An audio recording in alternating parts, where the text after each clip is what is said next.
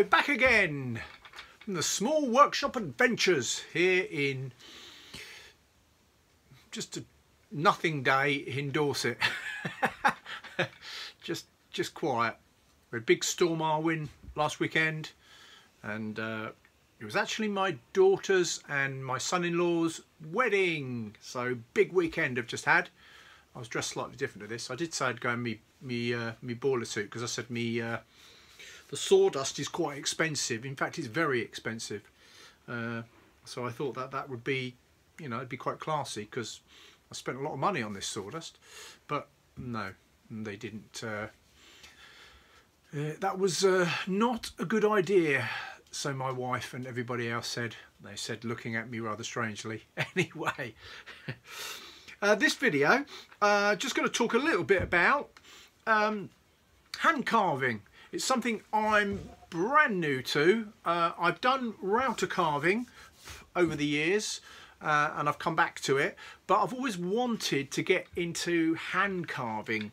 So I've gone and purchased myself a Japanese power grip 5-piece wood carving set to get me started.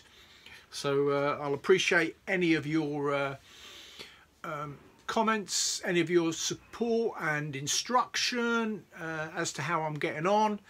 I bought them from Axminster Tools. I bought them online. They arrived the other day and I've started having a go. But here they are, lovely little set.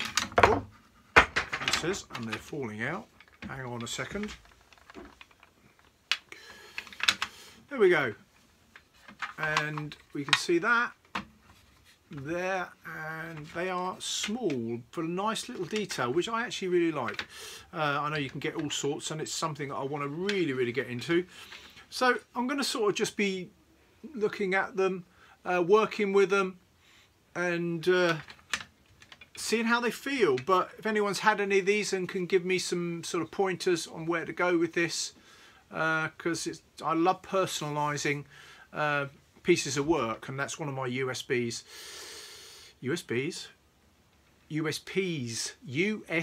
unique selling points for things I do. I like to put personal touches, whether it's add names, dates, things like that. People can then personalise pieces of furniture. So, you know, look at how small that is. I don't know if you can see. It'll help if I go right to the camera. Really tiny. So, but a lovely piece. Feel really nice to hold. I've been got some stuff here which I actually am making a separate video, but I've got some work here, a piece of work here that you can see that I've started, and you can see down there. So I'm just going to move the camera slightly, and you can see some of the butterflies I'm working on. I've carved the word nightingale there. I've got some leafy plants that I'm carving in, so you can sort of see what I'm doing. I've got also, there's other words and dates and things which I'm not going to show you all. So coming back, spinning round, so I'm getting into that, and I'm looking forward to my journey of discovery with wood carving and what I can create. It fascinates me to be able to actually create some amazing pieces. So that's where we're going with this, and let's see how we go. Please, if you can, give me any comments. I'd certainly be happy to. Nice comments, please, or constructive comments to support me, to help about where I can go with this. All right, see you later. Just in addition to my wood carving questions, I've got a nice, how you sharpen. How do you sharpen them, and how do you go about keeping them honed and sharpened?